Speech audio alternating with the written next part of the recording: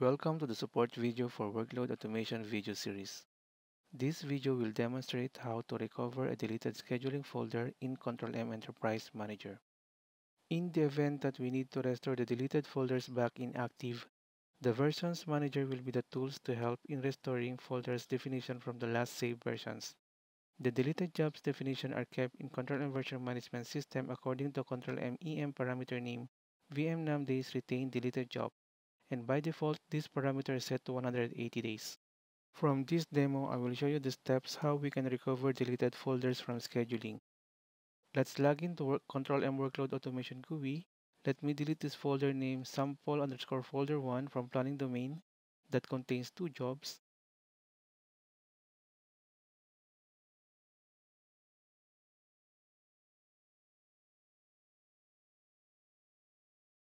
and refresh to show you that the folders no longer exist from folders planning domain.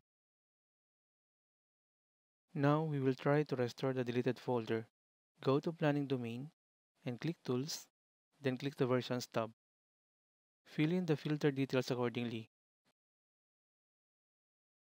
Let's put the folder name sample underscore folder 1 or use the advanced filter option if more information is being required for specific details.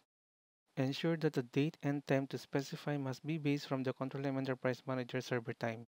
Since I just deleted the folder and my EM server is using different time zone against my client machine, I am updating the time according to my EM server date after the folders or jobs have been deleted. Then click Apply. All the jobs versions will be listed. Ensure that you are selecting the latest versions or based on the version's timestamp, just in case multiple jobs versions showed up. Otherwise, it will restore all the instances accordingly based on their own definition.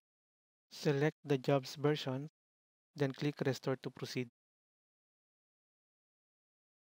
It will open new workspace window from planning domain.